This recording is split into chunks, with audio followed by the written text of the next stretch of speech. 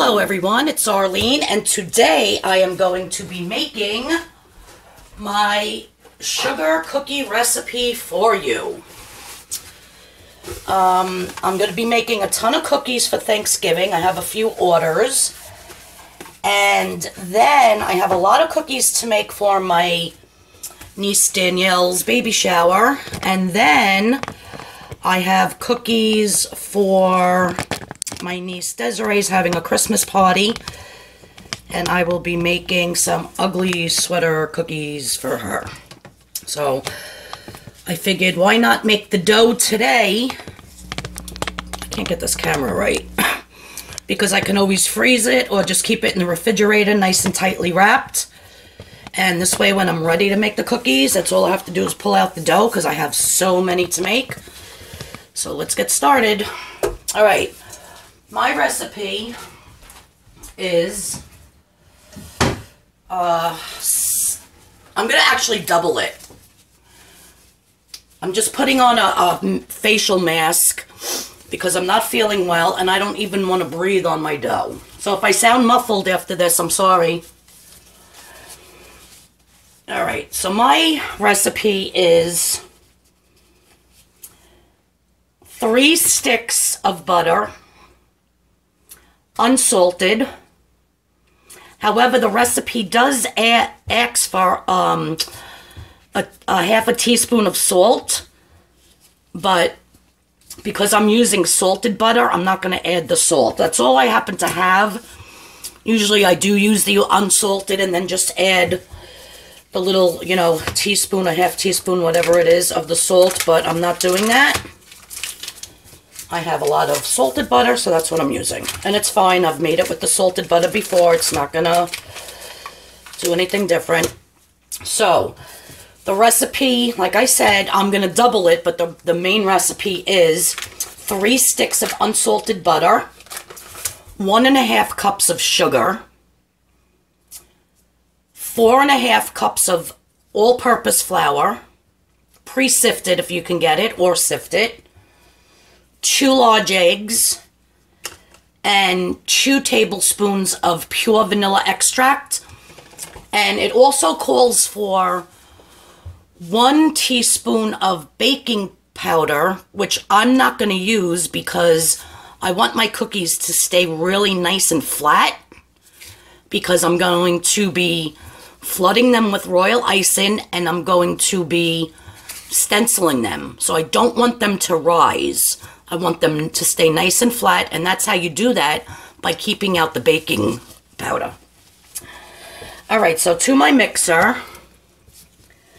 I'm going to add, like I said, I'm doubling this, so I'm going to add my 6 sticks of butter. I hate wearing this mask because when I breathe, it's fogging up my glasses now. But when working with food and you're not feeling well, you got to take every precaution. You don't want to get people sick. So that's why I have my gloves on too.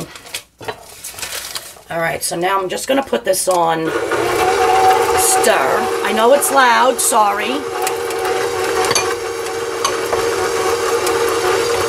So I'm just going to mix up this butter for about a minute or so. And I'm going to gradually add my 1.5 cups of sugar. But actually, I'm adding 3 cups because, like I said, I'm doubling it. So, in goes your sugar.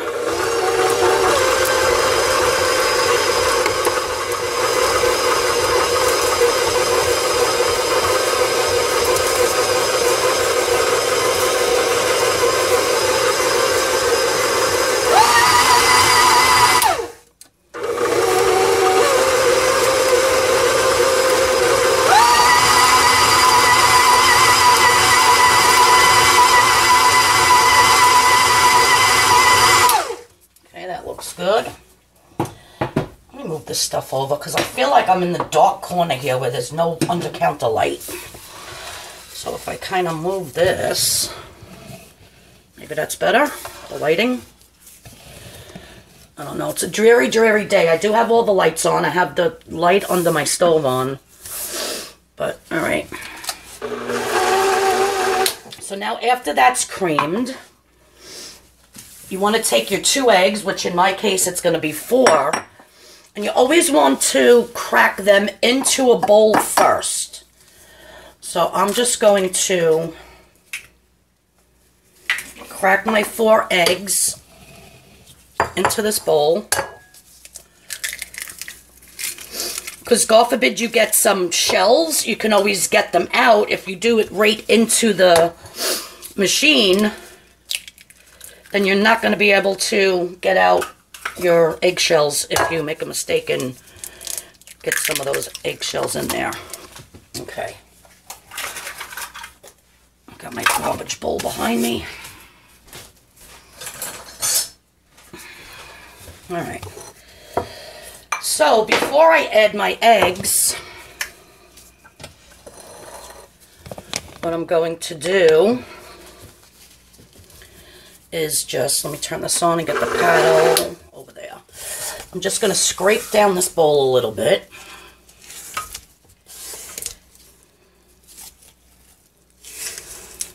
And this dough will keep in the freezer for about a month, maybe 2 months. I'm not going to have it in there that long. I'm going to be using this within the next 3 weeks. So I'm going to probably end up having to do like 3 more batches, because that's how many cookies I need. I need a lot. So I just wanted to kind of get a jump on things.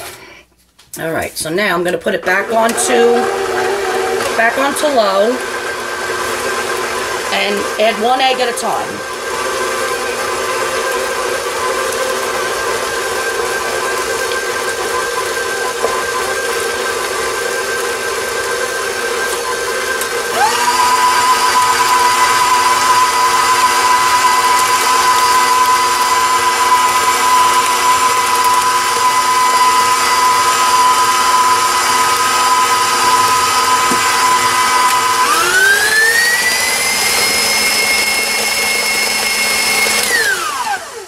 Just want to make sure that that's very well incorporated, so that's why I speeded it up a little bit.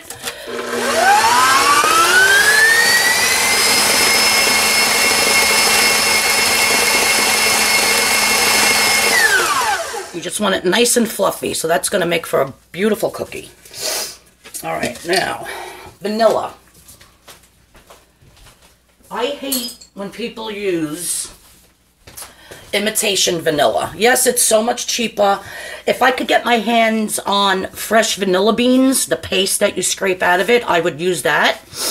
But I'm using pure vanilla that I get from BJ's because it lasts a long time. Actually, I got to get more because this is actually almost gone. And it calls for 2 teaspoons, which I'm doubling it, so I'm going to do 4. 1, 2, I always like to add a little extra. 3, 4. Now you can make this with almond extract. That would make a delicious cookie. You can use lemon. You can use peppermint. Make a peppermint sugar cookie. You can use any extract you want. But because I have orders for these, and you never know with nut allergies, I just stick to the vanilla. And I don't play around with any other flavors. So, there you go.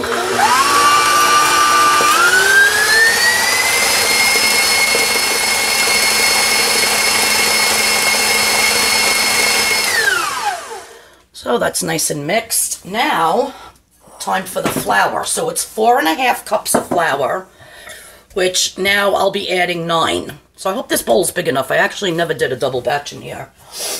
This is like one of the biggest KitchenAids that they make. It's, I think it's a 8-quart or 6½, I don't even know. I've had it for a long time. Well, since I got it, they probably came out with a bigger one, but at the time, this was like the biggest that they made. Alright, so I'm going to put this on low, and I'm just going to start incorporating the flour, basically like 1 cup at a time.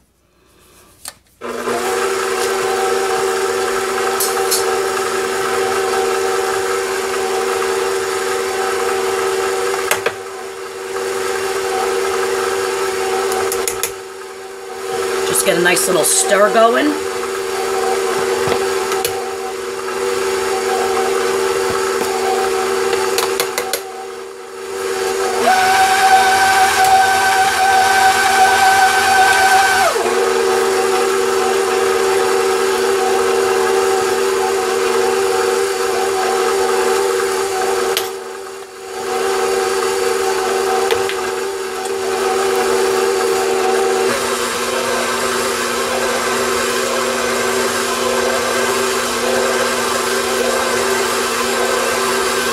I'm going to stop it and I'm going to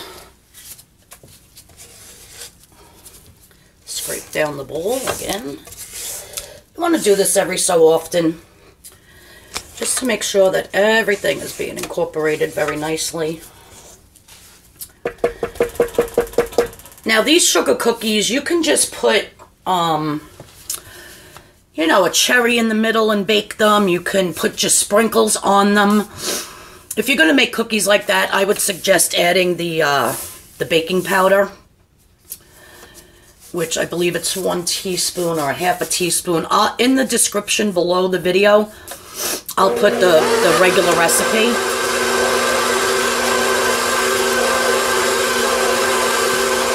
Oops. Don't you just love it when the flour comes shooting out?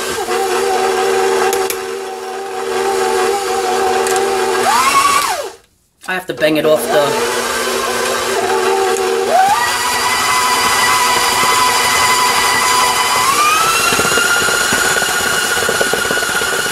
I'm just trying to get some of the dough off of the beater.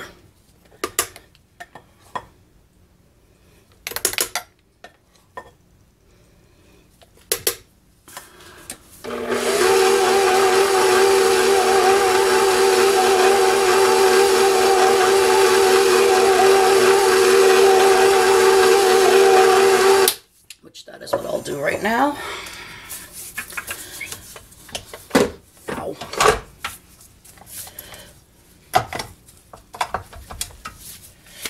Oops. Sorry about that. I have to change my gloves too. I have more. I always keep gloves in my kitchen when I'm cooking. Just from always working in the delis and the restaurants and stuff. You know, you just learn to cook with gloves and your hair back, and if you're sick, throw on a mask. Alright,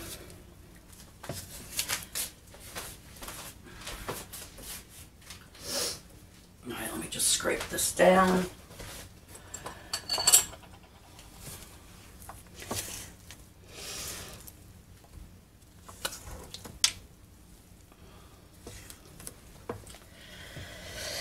There we go.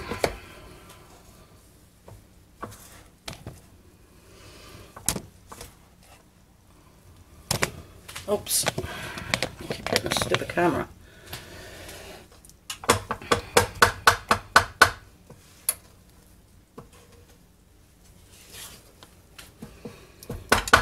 Yeah, it's a lot easier just doing the single batch. I don't know if I'll ever do a double again, but let's see. Like I said, wearing this mask, my glasses are fogging up, so it's hard to see what I'm doing.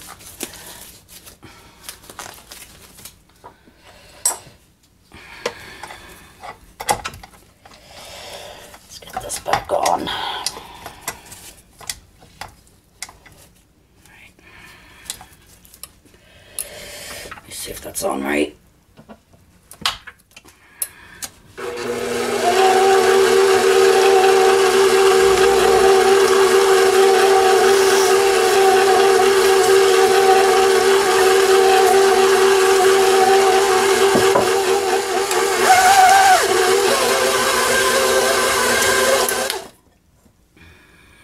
I just got a few more to put in, and that's it. The dough's done. Then I'm just going to wrap, you know, divide it into a couple of different balls, wrap it in saran wrap or parchment paper, and then, you know, parchment paper first, then saran wrap, and then just stick it in the fridge till I'm ready to use it, which Saturday, I'll be making the cookies for Thanksgiving for my cousin Catherine, and some Thanksgiving cookies for family members.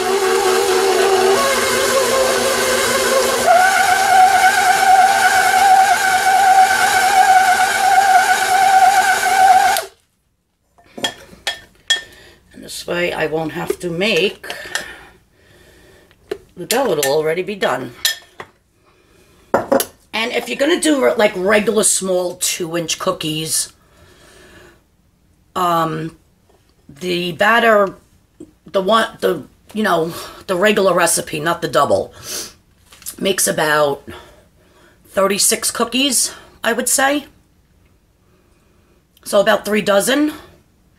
But since I use the big gigantic 4-inch, 5-inch cookies, I only get about 18. So, yeah.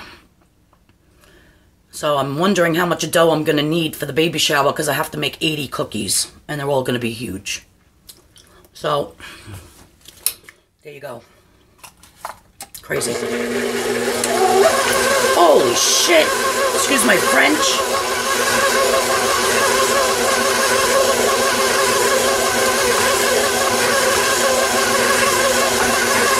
That was funny.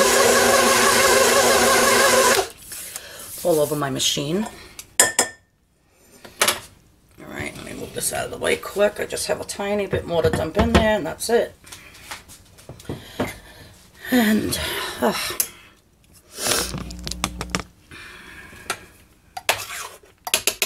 that last little poof made a mess, I'll tell you that.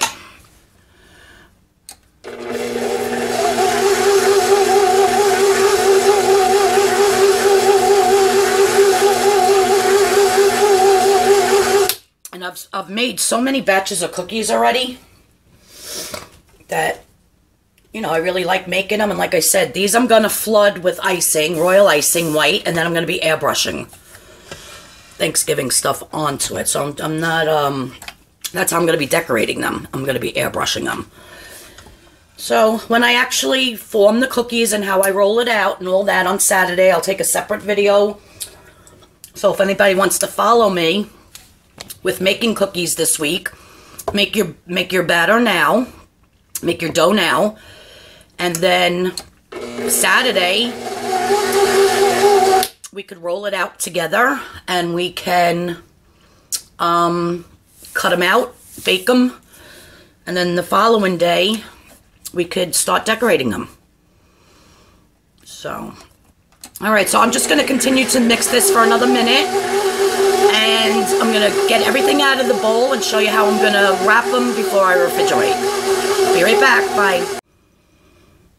Alright, so I did end up taking half of it out of the bowl, and then when I noticed there was still some more crumbs in the bottom, I put it back in. And when you mix it, see how clean the bottom's getting? That's what you want. You want to make sure that everything was incorporated. So the dough is done. I'm going to take it out and wrap it and show you how I store it. Bye. Alrighty, so my dough is done. I have 2 big, huge pieces of parchment paper here. Just got to get this last glove on.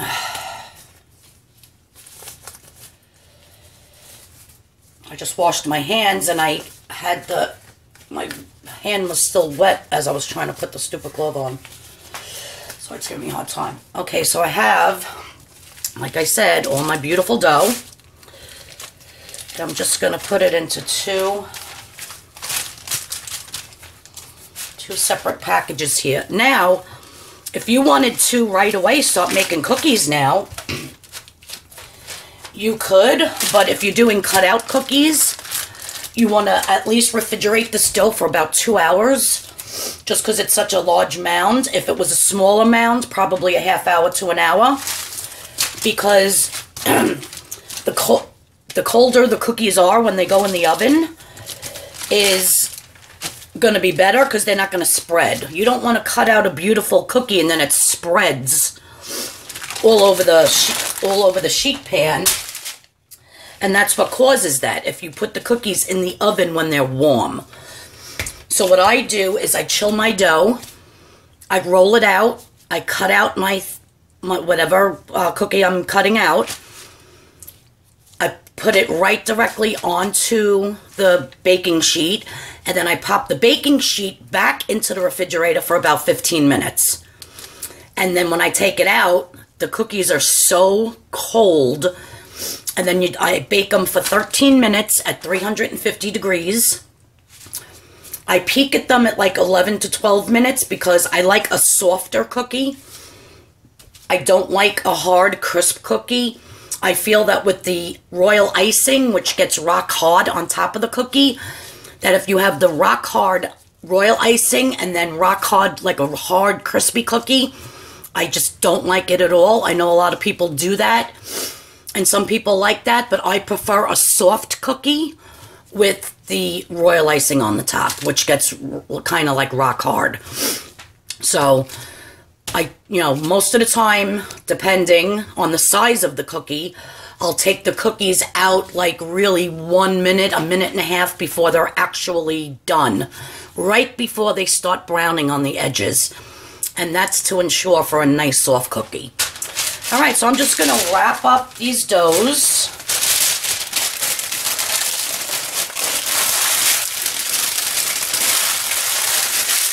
I'm going to put saran wrap around them and just stick them in the refrigerator until I'm going to use them, which is Saturday.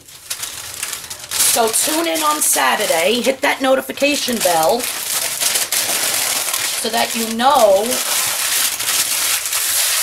when I'm going to be making the cookies, and this way you can see how I did it. So, yeah, so Saturday I'll be doing Thanksgiving cookies.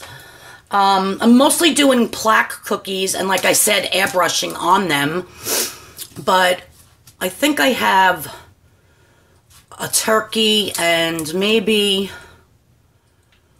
what was the other one? A turkey, or I know I have a pumpkin. I didn't want to do pumpkins. I think it's, even though it's Thanksgiving is good for pumpkins, I feel like it's Halloween. I don't know, but I think I'm just going to do airbrushing.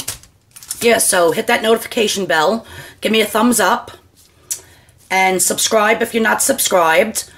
And stay tuned for my other videos on rolling, cutting, and decorating the sugar cookies. I'll have this full recipe in the description below with the temperature to bake at, the time, and also, I don't know if I said it in the beginning of the video, but everything has to be at room temperature when you're making your dough. You want your butter, your eggs at room temperature. So I actually took them out at like 7 o'clock this morning, and right now it's like 10:30. So, I let it sit out, at, on the counter, for about two and a half hours before I started making it. So you do want everything at room temperature. All right, so I have a lot more to do today, and I'm going to call this video an end. And I'll talk to all you guys soon. I'll see you on Saturday when I'm actually making and baking the cookies. Hope you join me then to see the final beautiful result of the Thanksgiving cookies that I'm going to be making. All right, everybody, take care. Thumbs up, subscribe, hit that notification bell, and thanks for watching Arlene's Creations. Bye.